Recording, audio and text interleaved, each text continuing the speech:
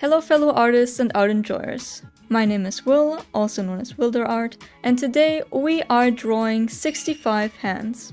Fun fact, this was originally supposed to be the 100 hands drawing challenge, but we will get to why it isn't in a moment. The plan was to do 10 drawings in the morning, 10 in the afternoon for 5 days. I felt like my hand drawings had been lacking recently, so I wanted to improve my ability to draw hands, plus also stylizing them. I'll also share with you how to adjust this challenge to fit your needs. So stay tuned. For this challenge, I structured the 5 days in a way that I think would be most beneficial to me. Day 1 is anatomy and basic references. Day 2 is hands holding something and different kind of hand shapes. Day 3 is extreme poses.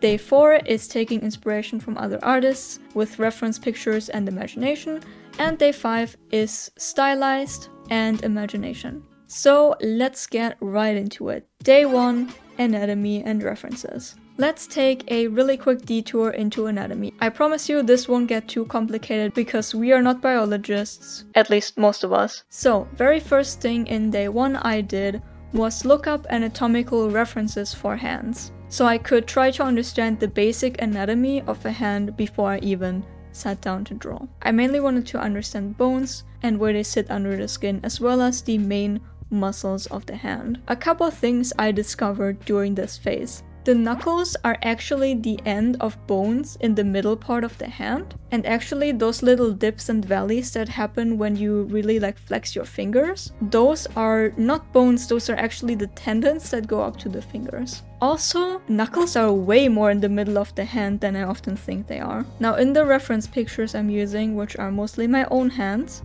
my fingers are very slim, so you can actually see the bones quite well. And another interesting fact to note is that the bones in your fingers actually sit at the back side of your finger, so that leaves kind of a soft space on the palm side of your fingers to bend them properly. Now, for the actual drawings, I started out with basic proportions from the book Human Anatomy for Artists, The Elements of Form by Elliot Goldfinger. I haven't looked at this book too much, but it seems very cool, so I think I will use it for more anatomy stuff in the future.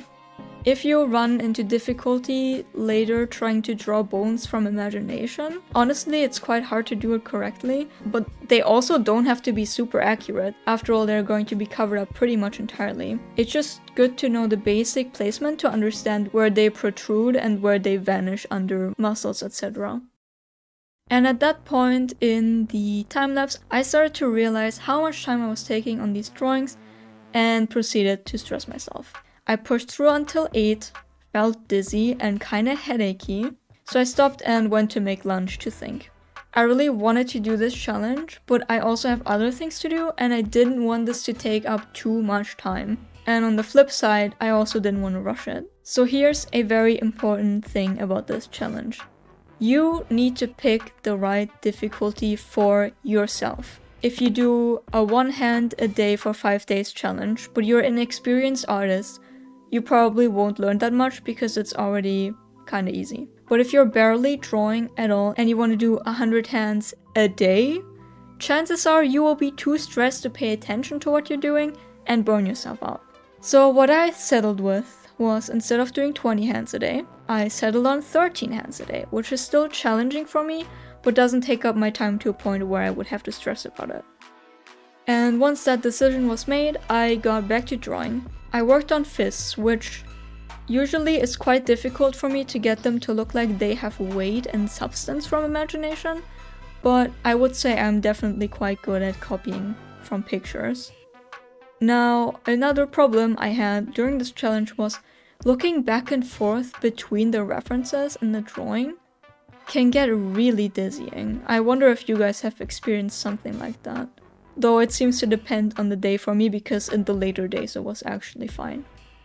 Now, knowing that I only had to do 13 hands that day and not 20, it was much more chill and actually went by quite smoothly.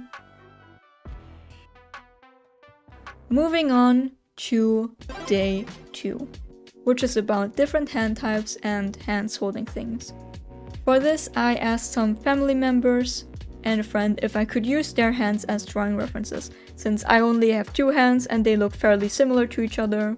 Now, I like using my own hands as references, but this isn't ideal if I want to draw characters that are more heavyset or have more chunky hands, because I have very kind of like slim and spiny hands. So I wanted to see how different hand types could look. On that day, I really noticed the tendency to judge what I'm drawing and feeling like it's not accurate enough, so my perfectionism was kicking in pretty hard. I tried to remind myself that it doesn't matter to make this perfect because these are literally just sketches to learn from. The entire goal is to learn, not to be perfect. You don't need to push yourself. Honestly, that kind of ruins the experience and probably will leave you feeling bad about whatever you're doing. So try to find a little piece of joy in what you do, a little spark, something that makes you happy. Once I drew some different hand types, I went on to drawing hands holding stuff. The brush pose was really cool and I think I managed drawing that one pretty well, but the phone though?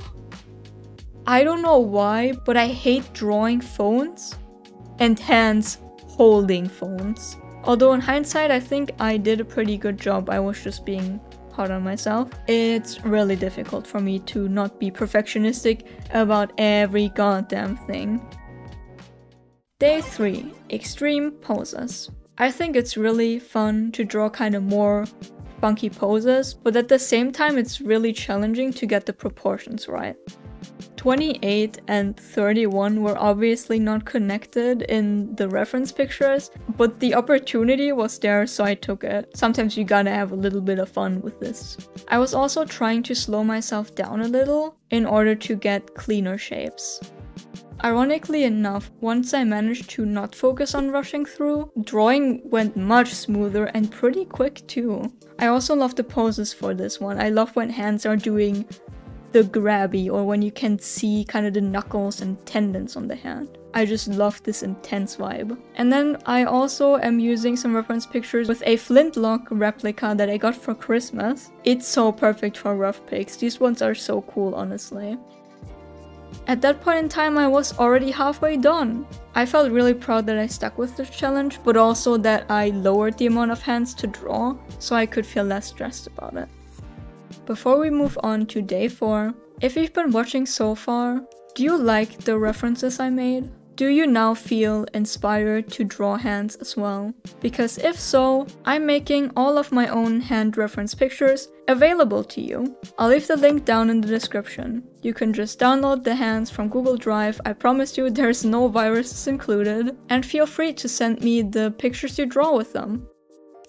Also, if you've enjoyed the video so far, if it has been helpful or entertaining to you, it would mean a lot to me if you could like the video to show your support. Thank you so much for leaving a like. Alright, day 4. Imagination plus artist reference pictures. This was actually way harder to do than I thought, for 2 reasons. First of all, I didn't look up the references previously, so I had to find artists who draw hands really well on the fly. I scrolled through Twitter for ages, only to find that it's super hard to find artists who draw hands in a way that's inspiring to me. And then I also got a headache from scrolling, but in the end I still managed to put together a couple of references. For this first part of day 4, the references are taken from these artists right here. The second reason this was kind of tough, trying to adapt an artist's style instead of drawing straight from the reference images, is just way harder to me. It tends to look kind of wonky, but I wonder if the outcome would have been better if I fleshed out the sketch more. A lot of the artists I picked are heavily shape-based, and maybe that's why I had more trouble with it. I then tried to do a couple hands in Nikojini's hand style, which is very much based on squares and triangles, with squares that get slimmer on one end, which looks really satisfying. But honestly, pretty hard to emulate. So far this is my least favorite of all the pages because it just looks wonky and I honestly don't know what I'm doing there. The second part of day 4 I absolutely speedrun because I had a headache pretty much all day, just came back from shopping and had like 2 more hours until we would watch a show with my friends. I almost did the same mistake as I did earlier when I tried to find hand artists. where I was scrolling through Twitter that gave me the headache in the first place. In the end, I just decided to go with one artist so I didn't get the headache back. Nip's draws very loose and flowy, but shapy.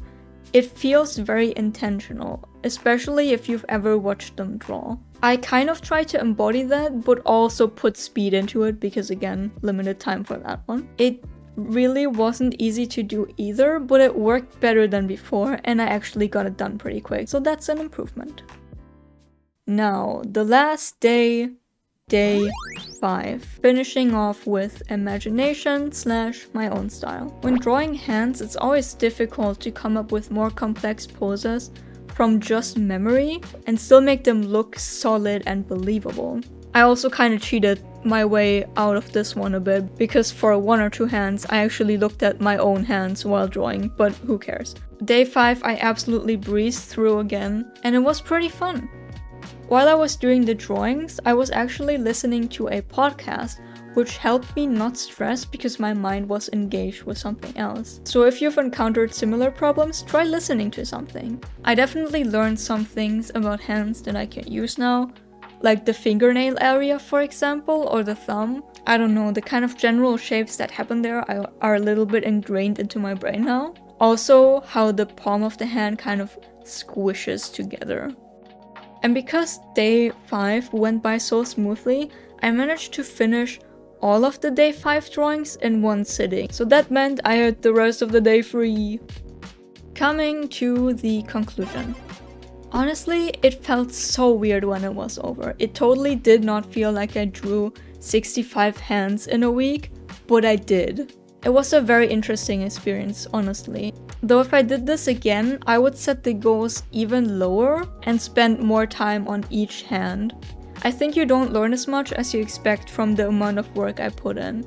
So I would recommend maybe even just doing a couple studies and really focusing on each one to learn as much as possible from them instead of rushing. Alright, all that said, if you want to do this challenge or even just want to draw a couple hands and share them, come join our Discord. We have a ton of artists there, lots of friendly people to help you out and chill with.